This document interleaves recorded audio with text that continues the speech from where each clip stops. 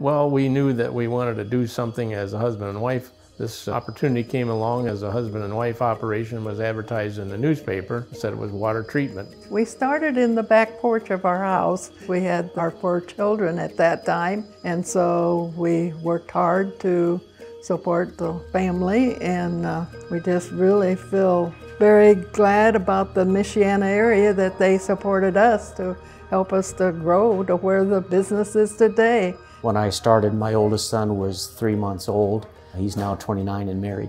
And so we had 3 other kids along the way as well. So they grew up kind of in that Hawkins family. So we've been fortunate to be part of a company that valued family as much as the work itself. The water world is so enormous.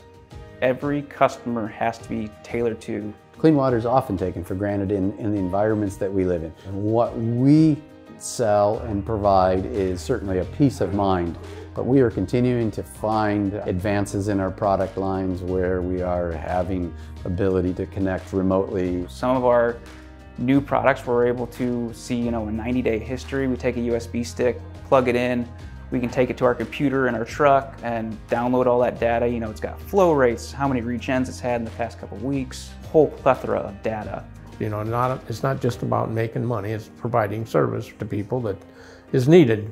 Most dealerships within the water treatment industry, they're all commission-based, they're all pushy sales, they're all, oh, this water's scary, let's get it taken care of for you, here's some product.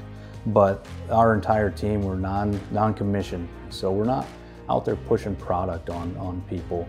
We're entrusted with so much when we visit a customer's home. One, they're inviting us to their home, oftentimes if they're not there, and so integrity is of the utmost. Just understanding that those values and the way we treat the customers isn't going away, and it's always going to be a part of our future. It's really about placing culture-driven values to the entire team, not just the next generation of ownership. Stuff isn't gonna change because it went to the 3rd generation. We're still gonna operate on that golden rule, just the way my grandparents founded the company on, and then my dad ran the company as well.